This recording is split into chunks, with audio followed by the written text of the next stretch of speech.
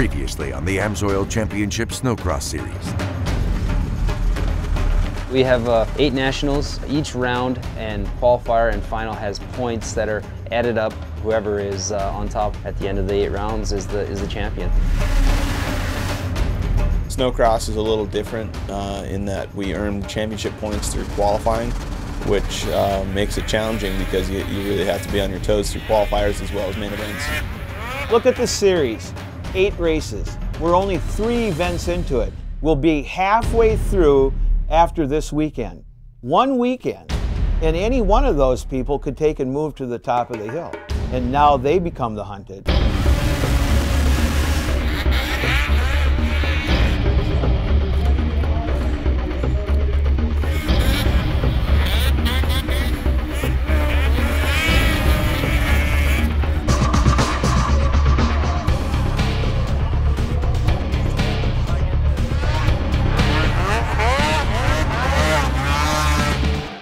Like I have a 20+ point lead in the Pro Open is usually a fairly good cushion, but it doesn't take long to lose that lead when you have so many chances at points.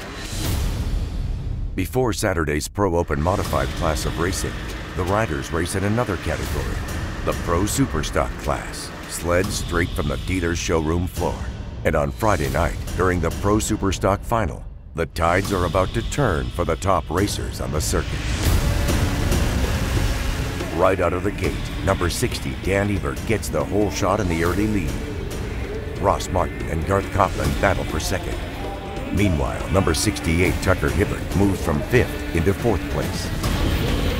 Then in turn 3, Hibbert falls off his sled, sending him from 4th to 13th. Up in front, Ross Martin gets by Ebert and now commands a healthy lead in 1st. Coughlin runs in 2nd.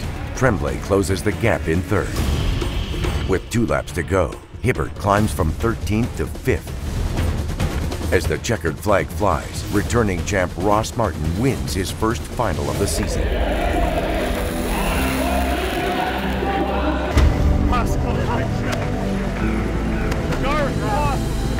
Good job. I'm happy it's not being one on top. Good job, dude. Pretty much second every race, and it gets frustrating, let me tell you. I couldn't be happier with it. We won it.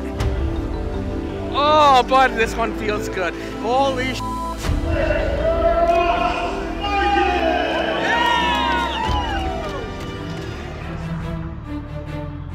As for number 68, Tucker Hibbert, the undefeated winning streak he's held for 3 rounds has officially been broken here in New York. We have seen that Tucker is human. He can make errors. Nobody hit Tucker. Tucker took himself out. That's even more concerning as to what he's thinking about. You know, it makes everybody wonder now, what's it like to beat Tucker Hibbert? He hasn't been beaten. Is he beatable? Can we do it? The answer is absolutely there. The proof is in the pudding. Is it out of reach for Ross? By no means. Ross is in the shape of his life. Mentally, he's tougher than he's ever been, and he's riding faster than he's ever ridden. It's almost like he refuses to lose, and he lays it on the line every single night on the track. There's a new sheriff in town. His name is Ross Martin.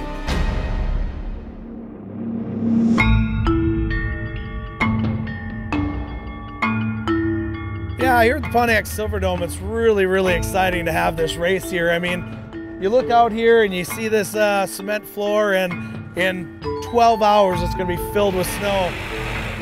We're hauling snow in for the Snocross. We've been doing this for like 15 years. We've been hauling snow inside the Silverdome here in Pontiac.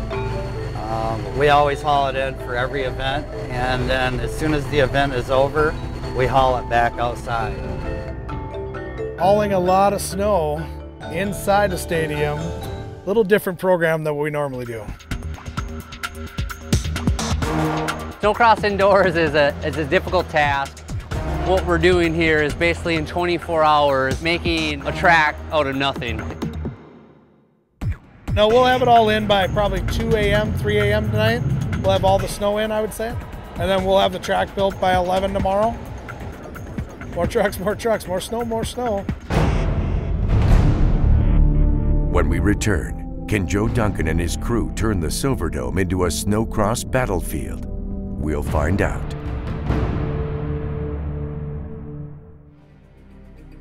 The AMSOIL Championship Snocross Series is brought to you by AMSOIL and by the U.S. Air Force.